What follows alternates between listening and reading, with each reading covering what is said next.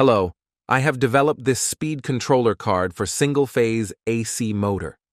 The unique thing about this card is that we can control speed of AC motor via potentiometer, or 0 to 10 volt DC, or RS485 Modbus RTU protocol. Let me explain the circuit diagram of speed control card. These are the power terminals for input and output of power supply. Here, 230 volt AC is converted to 5 volt DC. These are the two LEDs, one for power indication, one for mode indication. And this is the zero crossover detection circuit. Single-phase power is applied to the primary of bridge rectifier, and respectively, DC output is connected to primary of 817 optocoupler, and the output of optocoupler is connected to interrupt pin of Arduino to detect zero crossover of AC sine wave. This is the triac firing circuit. Output from the microcontroller is applied to the primary of opto-isolator. Then, opto-isolator triggers the triac to manage the speed of AC motor as per the input from microcontroller. This is Modbus protocol circuit. MAX 485 IC is used for Modbus communication and resettable fuse, and TVS diode is used for ESD protection. This is analog way to control speed of motor either via potentiometer or 0 to 10 volt DC. These are the mode selection jumpers to select mode to control speed of motor, and this is the Modbus slave ID selection jumpers. At last, this is the Brain Atmega 328P IC to controls everything with 16 MHz oscillator and ICSP provision to upload code to the microcontroller. Here is the PCB view of single-phase motor speed controller card. This card can control single-phase AC motor up to 1 kilowatt rating. This card can be used for multiple applications in the industrial sector. Now it's time to order PCB for this speed control card. I directly order PCB for speed controller card from JLC PCB. I uploaded the Gerber file to the JLC PCB website. It's very easy and pocket-friendly to order PCB from JLC PCB. If you want to try JLC PCB for you, PCB need, please check out the link in description box. JLC also offer 3D printing service in very affordable rates. JLC also offer flexible PCB and Roger PCB, so definitely check out JLC PCB for your any prototype needs. My PCB has arrived now, and very excited to open that parcel. I received the parcel in less than 1 week. As you can see, the PCB quality is top-notch. All silk screen markings are perfect and clearly visible.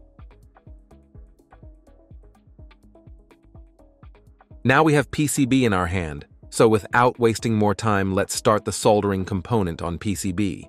First of all, I start with SMD components.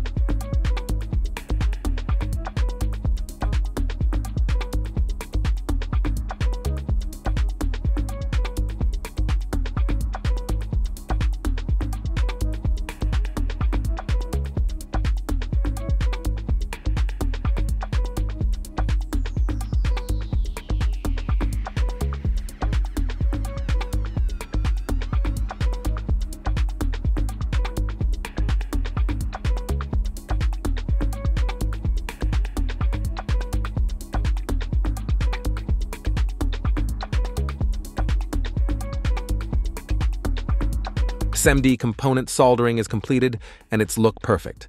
Now it's time to do through-hole component soldering.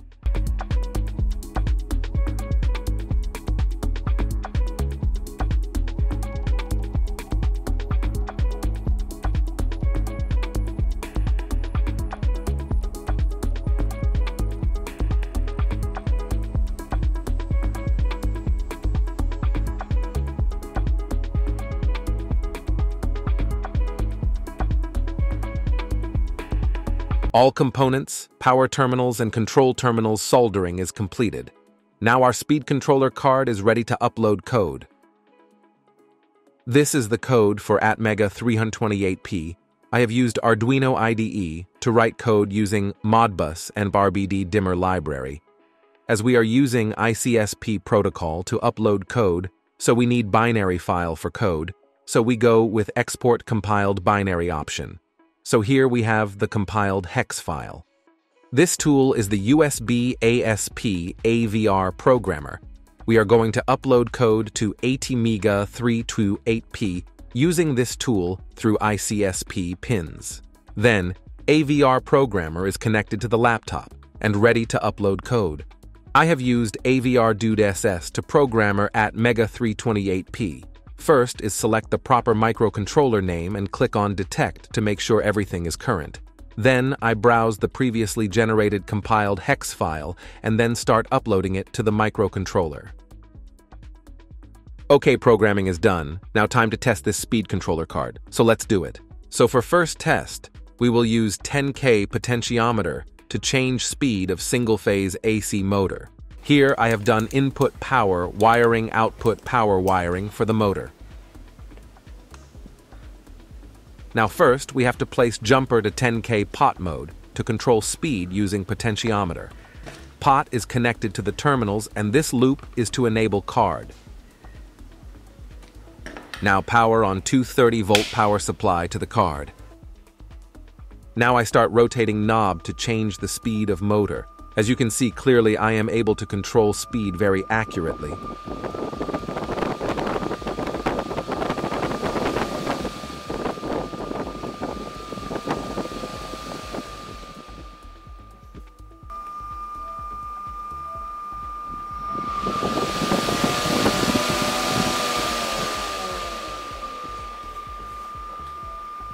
Now we will control speed of motor using 0 to 10 volt DC control supply. Now I have placed jumper at 0 to 10 volt mode and using this 0 to 10 volt DC source to control speed of motor. As changing the control voltage from source, you can see the speed of motor change accordingly. In industrial applications, this 0 to 10 volt source can be replaced with PLCs.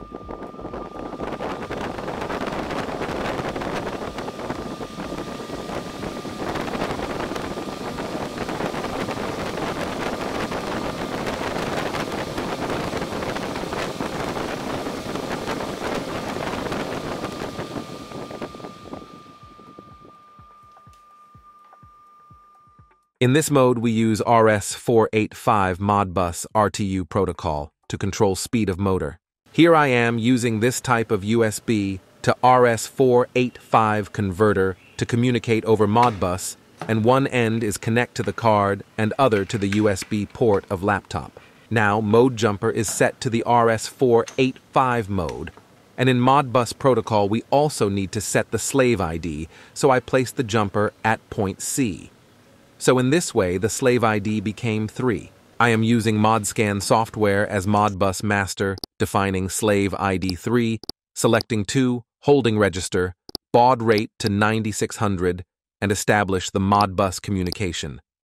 Modbus communication established the first register is to enable and disable the car. The second register is the value of speed in percentage. As I change the value of second register, the speed of motor will change accordingly.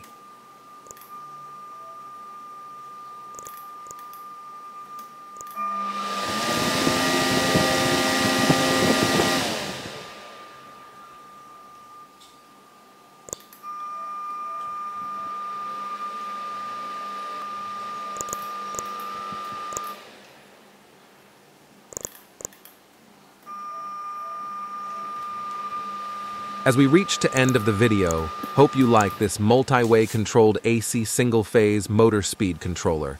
Thanks for watching, see you in next video.